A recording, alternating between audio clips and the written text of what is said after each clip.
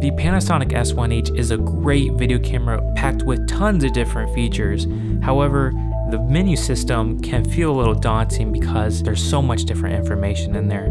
So we're gonna dive through the menus and uncover everything that you need to know about this camera, as well as how to set it up for your needs for filmmaking.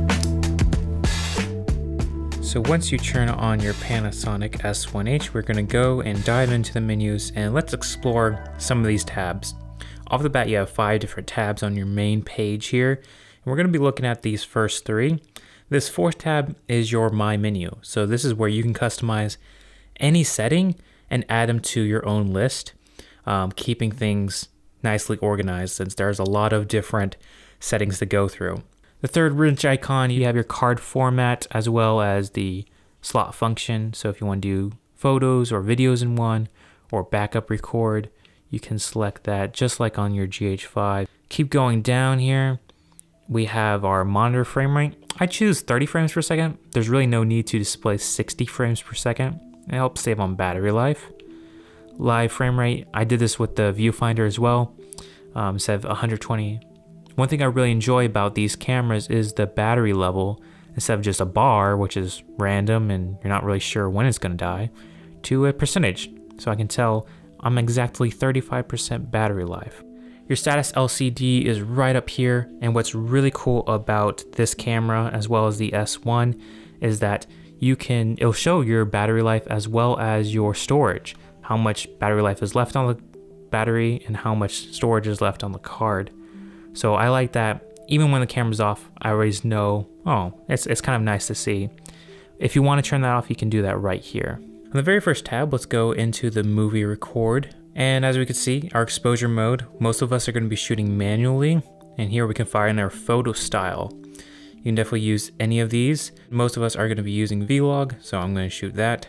Synchro scan, turning this on allows you to fine tune your shutter angle. This is incredibly helpful when you're dealing with flickering lights and actually get rid of it in camera, which is so helpful. Now going over to the 2nd tab, we can have our shutter speed and gain operation. I like to use angle and ISO. As I automatically switch resolutions and frame rates, it would automatically keep the shutter speed. Let's keep scrolling down here. Record file format, you can choose from MOV, MP4, and AVC HD. Image area video, since this is a full frame sensor, we have the ability to choose between shooting full frame, Super 35, and even pixel to pixel. However, the real benefit when using pixel to pixel is when you're shooting in 1080, you get a much further crop if you really need it. I'm gonna leave mine on full and let's go down to record quality. You have a load of different tabs right here of shooting resolution modes from 6K open gate to 5.9K, 4K, and different resolutions and all these frame rates to choose from. This can be a little daunting, so what you can actually do is use display filtering and quickly find what you need by setting, oh, I want exactly 60 frames per second. It will display me only 60p videos. Also, what's really cool is that the S1H allows you to create a record list. So as we go back to the menus here, we see record quality my list. 4K 24, 422, 10-bit is by far what I shoot everything in. So that's my very first format. Then I have 1080 of the exact same thing. I like 48 frames per second since I could just get exactly double. And then I have full HD in the same regard. The only thing is when you're shooting 4K, it is going to go into a Super 35 crop. That's why I like to choose having full HD, just so I have the full sensor readout, which is kind of nice. 5.9K allows you to get 16:9 high resolution video. This is going to give you a sharper and cleaner looking video. However, this is only 420, not 422. Autofocus settings. So autofocus is only going to work when you have a native lens attached. Right now I have the Panasonic 24-105. So it allows me to have these options available. If they are grayed out, that means you are either using an adapted lens or a manual lens and it's not going to work, which is unfortunate.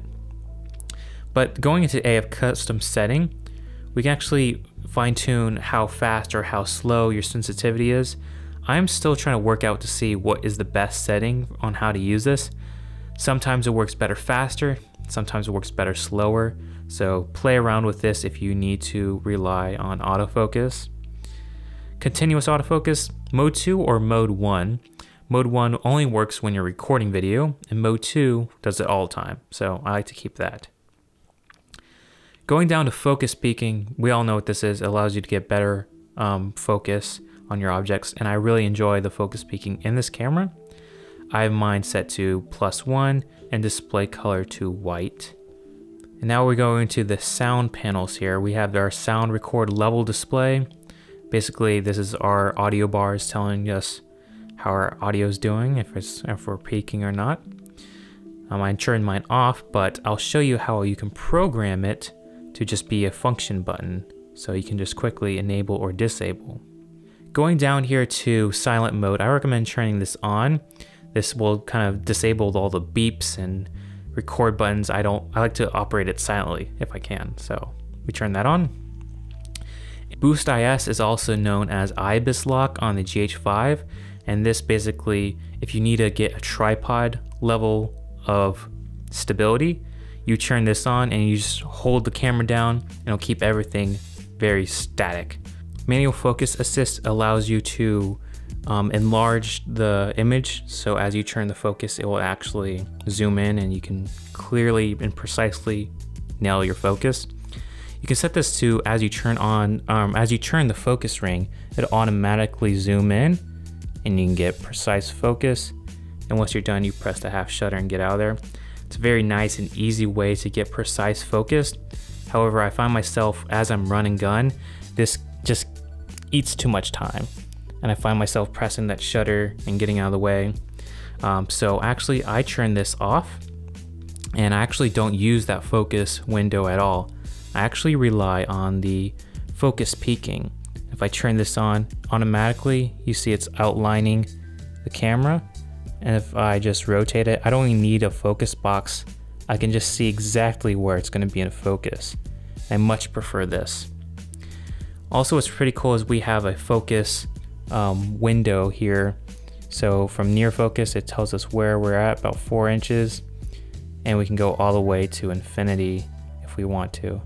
So it's cool to see exactly where we're at. And if you want to change that to meters, you can do that right here. Function button set is by far the way you're going to personalize this camera to fit your needs. Of course, if you're familiar with Panasonic, you're well familiar with this. Great news is you have more customization buttons to play around with. So for instance, you have 2 function buttons in front of the camera, right by the lens here. What I have personally set mine to is the video frame maker. This is a really, really awesome feature. Basically, if I press that first function button right by the lens where my fingers naturally rest, I bring up CinemaScope bars, and I have mine masked out. And I'll show you how you can actually customize that. You could be 4:3, square, all these different aspect ratios to choose from. And then you have your color of your frame and then the mask. So leaving this off, it's just gonna have those bars. I do like having that mask. I can see a little bit of what I'm actually recording, but I do wanna make sure I can clearly see the intended view is. Now going back to function buttons, the second button up front, right by my fingers, is the spot meter tool. I really like this, and I think it's a great feature Panasonic added. I can press that with one button from the function button, and it brings up exactly how many stops overexposed or underexposed I am. So I'm about 4.5 stops over. So let's bring that to 0. And that is about proper exposure. This is going to read the exposure from this box though. So if I move it to something darker, you see it's -2. I always place this over the subject's face to make sure they're within the range of exposure. So it's a really handy tool. It's nice and small, but if I need to get out of the way, I can just press it and have a nice clean image left. And function 13 through 16 is these buttons on the wheel right here. I have mine set to waveform, being function 13. The sound level display on the right. My monitor LUT is down underneath here. And then I have my video aspect, my full frame or Super 35 modes. So I'm shooting, I'm like right here in the menus. If I need to change something quick, I can bring up the waveform. I like putting it in the corner and just getting a sense of where I'm at in terms of exposure. On the right is sound. So I like to make sure I can view these things, but I don't want them on the screen the whole time. So I love being able to quickly enable and disable. I've also customized these two function buttons right here. The AF on I set to focus speaking. I love that it's right here by my thumb. I can enable it or disable it. And right here I have my record quality list. So instead of going to the menus, that can take time and stressful. I know those menus are pretty large. So one more area I like to change is the dial set.